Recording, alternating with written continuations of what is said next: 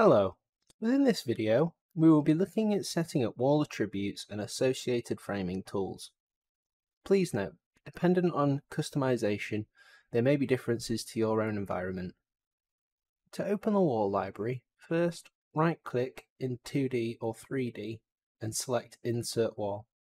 Alternatively, from the Modeling tab, select Insert Wall, as shown in the top left here. Once selected, the wall library will display where you can select from a variety of different wall types such as exterior and interior framing as well as architectural type walls. Presets and customized wall types can also be added, which we will cover in a different tutorial. This tutorial we will choose an exterior CTU framing wall. Within the layers column we can see that the various materials and their respective thicknesses used within the wall structure. There is also the wall height per layer as defined per the Z levels shown here. Each layer has different options dependent on the layer type selected and alters the variables accordingly. These can be manually adjusted. Please note, the pink frame layer controls all of the other layers. Layers can be altered by clicking in the material column and selecting the appropriate option. To access the parameters for the actual structure of the wall, click on the framing layer within the material field, right-click and choose Framing Tools, where the Framing Tools window will then be displayed once selected. Within here, default values will automatically be added from the wall library and the wall framing parameters, however, all can be overwritten based on your requirements. The first tab is the General Framing tab. Here are various basic parameters from the wall framing such as corner details and stud spacing. Framing details determine if the wall is load bearing or not and adjust the point as per the system parameters. Panel label is the graphics used when the user generates the panel breaks. This will automatically pick up the level of the building the user is placing the wall into. End panel tolerance enables the user to shorten panels to create a gap at panel breaks. The Under Truss option, when selected, will add additional studs when generating the framing and any truss envelopes. Moving on to the Frame Tracks and Studs tab, here you can define the profiles used in various parts of the frame. Single or double top tracks and their respective profiles can be defined here. For blockings, there are a combination of options. Flat horizontal bracing that runs on the outside of the panel can be toggled on and off, with the faces to be determined by the type field.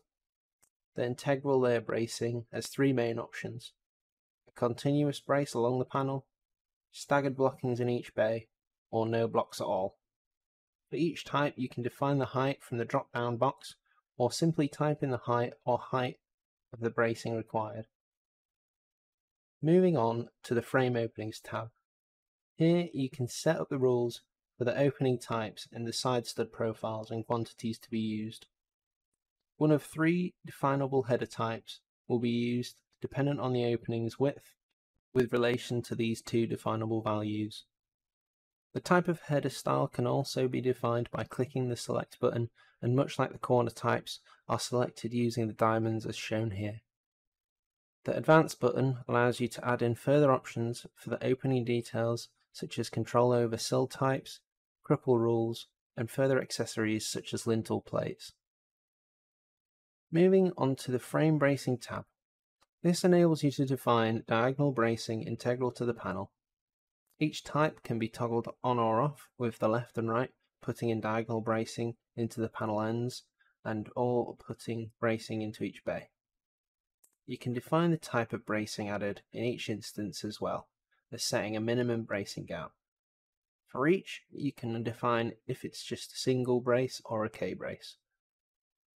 In the Frame Service Hole tab, you can customize service holes further. Default takes the value previously found in the system parameters, and you can then overwrite this by typing in the required heights. You can also determine hole type use by the drop-down menu. This, however, will depend on the available tools on the roll former being used.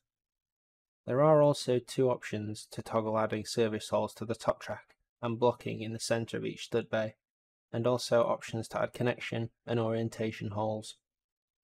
Next is the Frame Anchor tab, which allows the user to add in panel anchors from a variety of different manufacturers to both the top and bottom plates. You are able to set a minimum distance from the flange of the stud using the offset distance, as well as also being able to define a maximum distance between the anchors. Finally, there is the Insulation tab, where you can add integral insulation to the frame. Setting the type and if it continues to the inside of the profile, we can then click OK to set our framing attributes.